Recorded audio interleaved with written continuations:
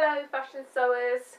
In today's tutorial I'm going to be showing you how to do a plain seam, sometimes referred to as an open seam. I'm Colleen and this is Fashion Sewing Blog. Here we have a plain seam, or as I've said before, an open seam, and it is the basis for all joining of your fabric pieces and also the basis for many other variations of seams. And this is a 1.5 centimetre seam width.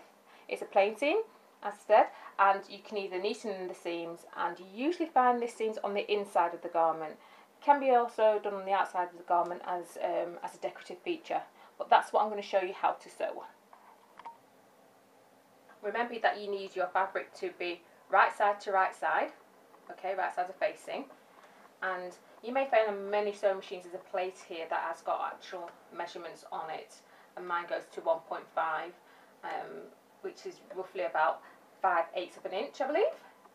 So just place your foot down, needle down, and then a couple of stitches forward, and then I press my reverse button to back stitch to secure the stitch, and just sew all the way down, keeping it as straight as possible. Remember, you do have a guide on your plate there, so all you need to do is just follow that, and then you've got the measurement that you require for your seams.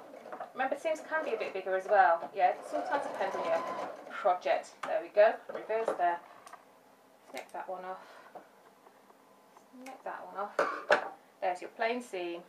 Remember, this is the wrong side of the garment, that's the right side of the garment, and then you would press that open, and then you neaten whichever way you prefer to do. Now that is the plain seam, or an open seam, whichever you prefer to call it, and it is the basis for joining your fabric pieces, and there are very many variations on this type of seam. I look forward to seeing you in my next video. I'm Colleen.